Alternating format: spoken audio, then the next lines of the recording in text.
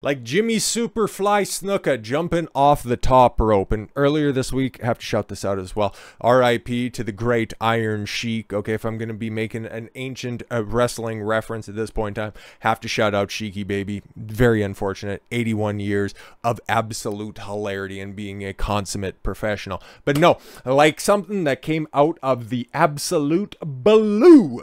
Tucker Carlson dropped the first episode of his show on Tuesday. And was it a success? Well, we can just go ahead and take a look. And yeah, at this point in time, just about 1.8 million views on the first episode, which was only about 10.5 minutes long. Interesting, right? And I haven't watched through it or anything like that. I know that the subject matter revolves around there's a dam in Ukraine that maybe the Russians or the Ukrainians blew up. Realistically, I don't really care all that much, other than the fact that Tucker's back and, hey man, he's in a brand new studio. Everything looks fine and dandy. Drops it right at 4 p.m. I think that's my time locally. I think it's geo-track that way. It's got a nice background and all that stuff. Hey man, it seems like a good monologue. At least the monologue, because it's only 10 minutes long. And it was a little bit of a head scratcher to people, because he's normally, or you're normally used to seeing him on an hour-long broadcast length, a long stream, or I guess, what do you call it, broadcast long show? Whatever that outdated model is. But 10 minutes? Interesting. And then yesterday, he dropped episode 2, and how's that one going right now? That one's kind of spinning. I can just go ahead and probably refresh this, and we'll probably get some updates. Oh, 13.5 million at, this has only been, a spoiler, I'm recording this, I'm recording this yesterday and putting it out here today. But this is only a couple of hours, 3 hours after it was released. So, yeah, he's doing exceedingly well. I know that this one has, it has one thing that I kind of want to get to right now. And yeah, like I said, haven't watched any of this stuff. I wish him nothing but the best. It's just not really my type of stuff, unless he's going to be talking about hilarious shit like this. Obama had a strange and highly creepy personal life, yet nobody ever asked him about it. By that point, a leader's behavior within his own marriage, the core relationship of his life, had been declared irrelevant. It was Barack Obama's business, not yours. Yo, shout out Big Mike, but the response to Tucker's arrival, well, all I've seen is that people tout those viewer numbers. Now, it's interesting because those are just impressions, and the way that impressions and what they call views on Twitter, the just about 108 million views on the first episode that dropped right there, that is only from a simple impression that lasts about 2 seconds long. So it's not exactly accurate, but there's apparently other ways that you can measure it as well. But long story short, it's about 20% of that view count is kind of what you can roughly approximate it. Maybe a little bit more, maybe a little bit less, but 20 million views ain't nothing to sniff at. Take a look at the ratings at Fox News, CNN, MSNBC. Hell, roll them all together, and they ain't even touching that. Approximately half of that, a quarter of that. They're not getting anywhere near that. And he's only dropping 10-minute long episodes. Because how long is the second one? That one's 12 minutes long. So, okay, interesting. I got a couple of ideas behind why that had to be, but we'll set the stage first before we get into the new information. Tucker Carlson starts new Twitter show weeks after leaving Fox. Is it so much a Twitter show as he dropped a video, because there's nothing live about it, there's nothing interactive about it outside of the platform that it's on, so it's a show, but it's only a segment long, so interesting. Former Fox News host Tucker Carlson released the first episode of his new show on Twitter on June 6th, delving into mysterious destruction of a dam in Ukraine. As of today, we have come to Twitter, which we hope will be a shortwave radio under the blankets. Carlson stated towards the end of the video, "We're told there are no gatekeepers here. If it turns out to be false, we'll leave. But in the meantime, we're grateful to be here." He signed off the show, dubbed Tucker on Twitter. That is the logo that is down there in the bottom right-hand corner, saying that he will be back on the platform with much more very soon. Carlson, who exited the network more than a month ago under unclear circumstances, spoke of the damage on the some pierogi and Kubasov dam. I don't know. I'm quarter Ukrainian. I can make those jokes. Well, so can you too. Just don't be a homosexual and have a backbone. The Nelezinka dam was effectively Russian. Carlson said it was built by the Russian government. It currently sits in Russian-controlled territory. The dam's reservoir supplies water to Crimea, which has been back for the last 240 years, home of a Russian Black Sea fleet. Blowing up the dam may be bad for Ukraine, but it hurts Russia more. And for precisely that reason, the Ukrainian government has considered destroying it. So really, once the facts start coming in, it becomes much less of a mystery. What have happened to the dam? And a fair person would conclude that the Ukrainians probably blew it up, just as you would assume they blew up Nord Stream. Oh, he's hitting that one. You wouldn't be able to talk about that on Fox. The Russian natural gas pipeline last fall. And in fact, the Ukrainians did do that, as we now know. So yeah, he started to get into that stuff and just, I don't know, kind of parrot the stuff that people have been talking about on Twitter for a while, but he's got the big megaphone. He's got everybody's eyes. Obviously, 108 million views. People are going to take notice of what he's talking about. And you know who else took notice of that? Well, that would be Fox News, because apparently they're big butthurt about this, because not long after that, I think this was on Wednesday, there was this cease and desist that was apparently allegedly issued by Fox News because it was a breach of contract by him releasing videos on Twitter.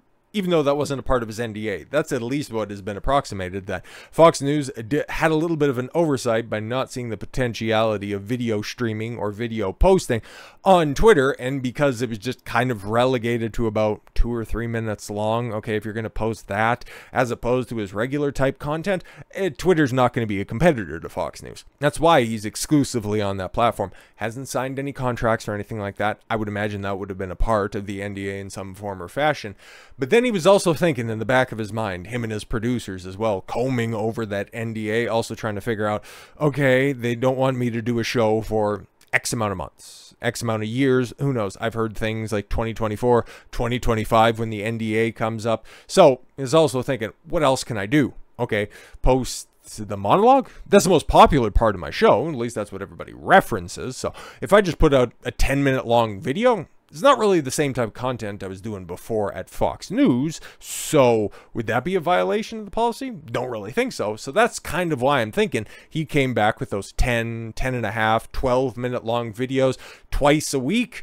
It's interesting to see what he does with a full week that's out there, because yeah, obviously he just dropped another video, so obviously he's going to at least try to fight back. Don't know if it violated any agreements that are on there or it violated the non-disparagement part of the dismissal, but we're going to see. Tucker Carlson's lawyer responds to Fox News contract breach allegations. A lawyer for Tucker Carlson has issued a response after reports claimed that Fox News sent a letter accusing Carlson of violating his contract by launching his own Twitter show this week. Fox defends its very existence on freedom of speech grounds. Okay, now they want to take Tucker Carlson's right to speak freely away from him because he took to social media to share his thoughts on current events. Carlson's lawyer, Brian Friedman, that's a good lawyer name, right?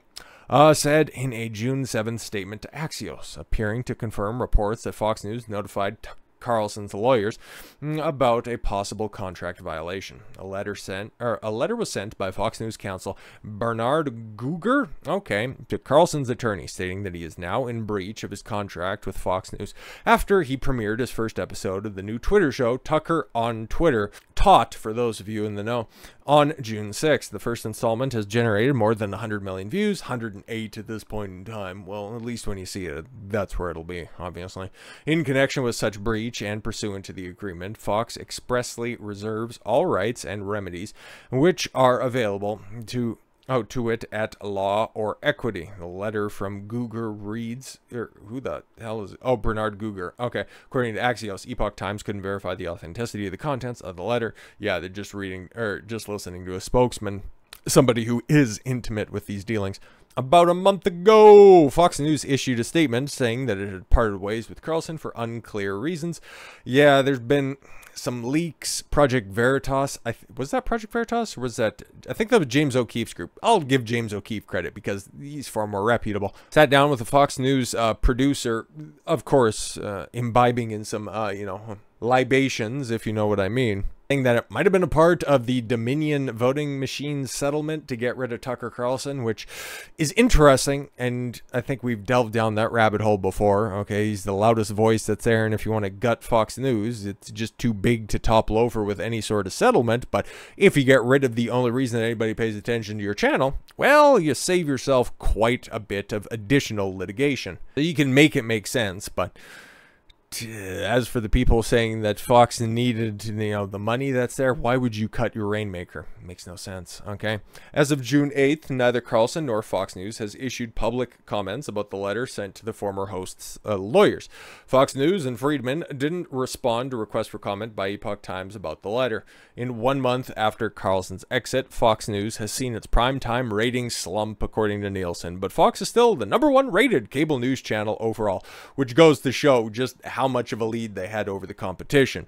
A spokesperson for the company recently pointed out in a statement to the Epoch Times. So it looks like, yeah, goofy-ass Sean Hannity is just sliding in there appropriately, but there's only so many times you can bring Trump on.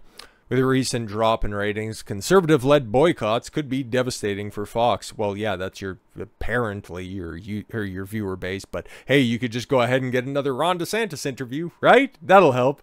Anyways, multiple major brands targeted for boycotts includes Target, Bud Light maker Anheuser-Busch have seen their shares plummet in recent weeks.